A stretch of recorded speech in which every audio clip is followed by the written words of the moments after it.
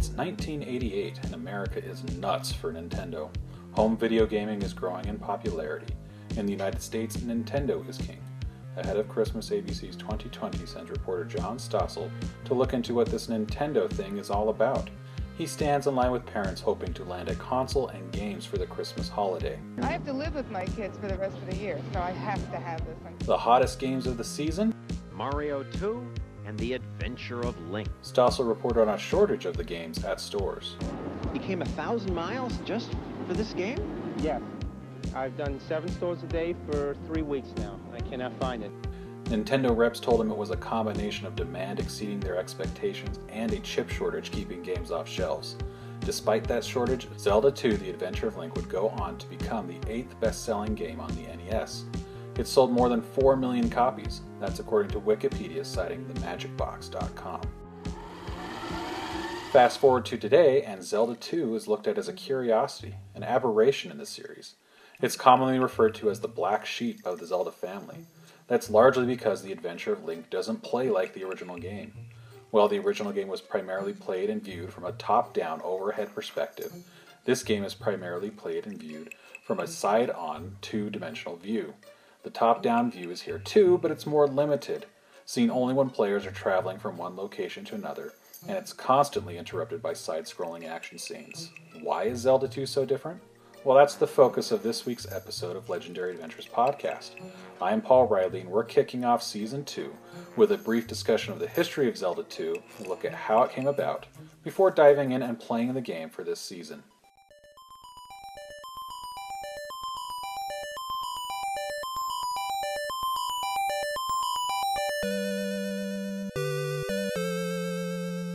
Full disclosure up front, I would say this is my least favorite game in the series. I've never played it to completion prior to recording this podcast. In fact, I made a decision to write and record this podcast well in advance of releasing episodes, in part because of my hesitation with this game. I tried to play through it multiple times, but I never reached the end. While there are some elements to enjoy, the high difficulty level and the leveling system generally led me to quit around the time I reached Death Mountain. That's why I played through the special edition on the Nintendo Switch NES Online service. That version starts the player with what could be considered the second quest of Zelda 2, or what we in modern terms might refer to as a New Game Plus mode. The player starts the game at maximum level 8 for attack, life, and magic. Players also begin with all magic spells already collected and all of Link's sword abilities. This allows returning players to skip the game's smaller quests, which are required to get those spells and sword abilities, and go straight to the dungeons. I want the decreased difficulty this mode offers, but I also want to take on those pre-dungeon quests in order to experience this game the way it was intended to unfold. Each quest, however, will end with an old man or a swordsman that grants the spell or the ability, simply saying that they cannot help Link. I'll still go through all the steps to get to that person, and I also not use any magic until I reach the person who grants it.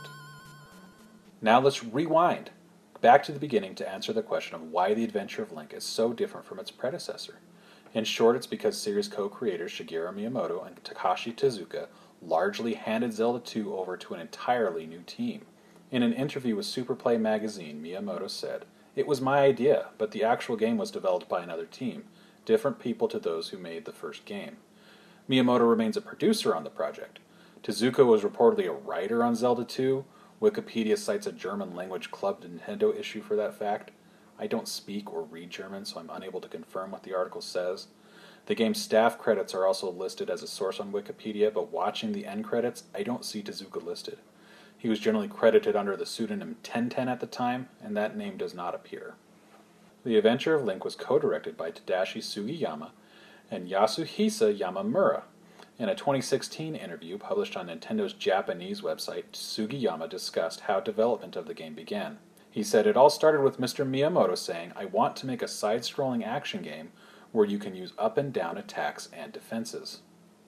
Sugiyama further states the concept was not initially intended to be a Zelda game. He stated, "I was experimenting with how different swords and shields would feel, so I wasn't really conscious of the first game's system." Eventually, the decision was made to make a sequel to Zelda. Sugiyama describes the development process as being a long one for the time, with about 10 people working on the game. Sugiyama's experimentation led to a game where the attacks and defenses happen on two planes, high and low. players switch between the two by standing or ducking. Fights are frequent and can be difficult.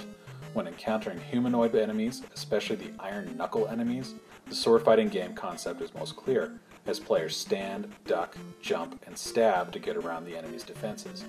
Players also have to be conscious of enemy attacks and whether they are high or low so they can shield appropriately. Zelda 2 leans harder into some RPG tropes compared to the first game, while simultaneously moving away from others. The overworld is an example of it leaning in. It's similar to RPG titles like Dragon Quest or Final Fantasy, where towns, caves, and dungeons, other locations are more or less represented by icons on the map screen. While exploring the overworld, enemy and fairy icons also appear and they move erratically around the screen.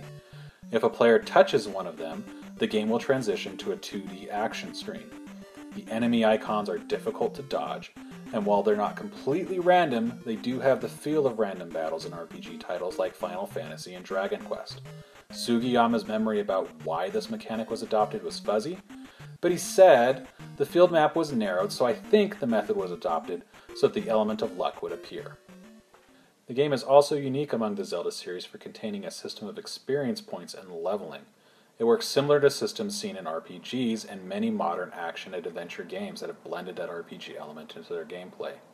Players gain experience from defeating monsters, and after reaching a set amount, they gain a level. Players can then apply that level to one of three attributes: attack, magic, or life. As previously mentioned, these attributes each max out at level 8. Players can gain enough experience to level up by defeating enemies on the overworld and in dungeons, but they also gain the exact amount of experience they need to gain one level by completing a dungeon. Of this system, Sugiyama said, "There were various restrictions at the time, so I think we added an element that allows you to level up so that you can fight enemies as many times as you like." While in some ways Zelda 2 leans more into RPG mechanics than the original game, it backs away from others. For example, there's no economy in this game.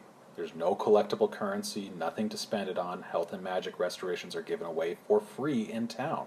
All tools to complete the game's quests are found in caves or dungeons, and none are available for sale as we saw in the first game. This game also does away with all the equipment upgrades seen in the first game. Players will start and end the game with the exact same sword. There are no upgrades. Leveling up Link's attack will make him hit harder, but there's no way to further boost the effect by equipping a different sword. There are also no rings to increase Link's defense power. Instead, players level up Link's life stat to reduce the amount of damage he takes from enemies. Hidden heart containers can be found to expand Link's life meter. There is no magic book this time around to boost Link's magic power. Instead, players must level up that magic stat to reduce the cost of magic. Magic jars are also hidden around the world, which expand Link's magic meter. Zelda 2 is notoriously difficult. The combat challenges are tough. The way forward is at times obscure, and on top of it all, the game leans hard into an arcade game trope. It grants Link only 3 lives. Once those lives are lost, players receive a game over, their experience points are reset, and they are sent back to the starting of the game. There are 6 Link dolls hidden throughout the game. These are like 1-ups found in Super Mario. They increase Link's life count by 1. However, once that extra life is lost, it can never be gained again. The Link dolls do not regenerate. Sugiyama admits that the high difficulty level was intended to pad out the playtime, but he also attributes some of it to the testing and development process. He said, "I wanted to keep players playing for as long as possible, so it felt like it wasn't easy to clear. Perhaps because we were doing everything ourselves, including the debugging work, we played the game so much that we ended up with a higher level of difficulty that we found interesting." For his part, though, Sugiyama seems to understand that difficulty was too high for many players. He shared this story. "I received a phone call from a customer who said, 'I can't beat the final boss.' When I listened to his story carefully, he had already reached the state of full equipment. That means that there was no other way to clear it than with your own skill. So it was very difficult to answer. It seemed that person was playing for his child." "I'm sorry," he said. With the change in team members, there also came a change in composer for the game. The music for Zelda 2 was composed by Akito Nakasuka. He largely did away with the music from the original game, though there are a few references to the original. The main example is found in the overworld theme for both games. Here's the original game's overworld music.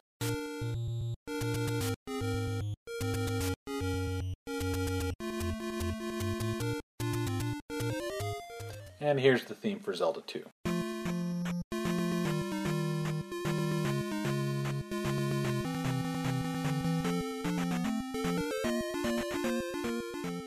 But on the whole, this is an entirely new soundtrack. The music for this game has not embedded itself into the larger popular culture the way the music for the original game did. And among gaming enthusiasts, the soundtrack's biggest claim to fame is the inclusion of the dungeon theme in the Super Smash Bros. Soundtrack.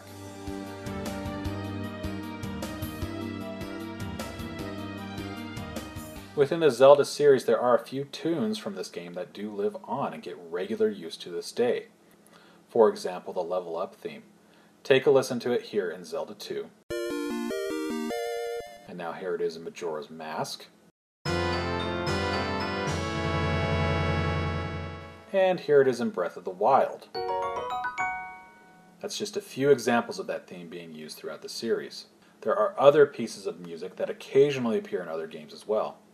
For example, the Fairy theme. Here it is in Zelda 2. And here it is from Triforce Heroes. Zelda 2 does a lot to expand the storytelling of the series. It's much more complex than the original game. Again, most of it is told in the manual, and again, it's poorly summarized on the attract screen. But there are also small storytelling elements spread throughout the game through the inclusion of towns and quests. Here's a quick summary of the story that's told in the manual. In the distant past, a king of Hyrule hid the Triforce of Courage away, knowing that his son and heir would not be responsible enough to wield all three pieces of the magical artifact when he was king. The king's daughter, Princess Zelda, knew the location of the hidden Triforce and how to obtain it. Her brothers, seeking that information, teamed up with an evil wizard and threatened her. When she refused to tell them the secret of the Triforce, the wizard cast a spell on her, putting her into a magic sleep. The wizard then died. The brother regretted his action and declared all future princesses of Hyrule will be named Zelda. Generations later, after defeating Ganon in the first game, Link continues to serve the Princess Zelda of his time. When he turns 16, a symbol of 3 triangles appears on his hand. Impel explains that this means that Link is destined to find the Triforce of Courage and waken the ancient sleeping Princess Zelda. To do so, Link must travel to 6 palaces and place a crystal within a statue. That will allow him to enter a 7th palace to receive the Triforce. As Link sets off on his adventure, monstrous forces still loyal to Ganon seek to kill Link so that they can use his blood in a ceremony to revive their master. Again, players will find this story expounded upon as they play the game, with characters and towns offering hints about dungeons and providing additional quests and warnings.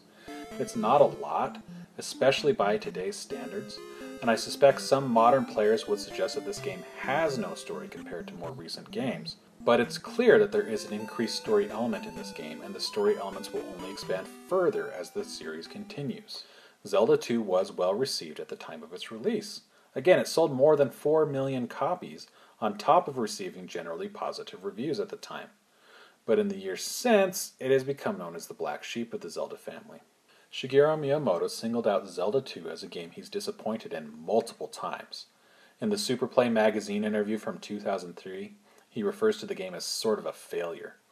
In 2013, in an interview with Kotaku, Miyamoto said, "I think we could have done more with Zelda 2: The Adventure of Link.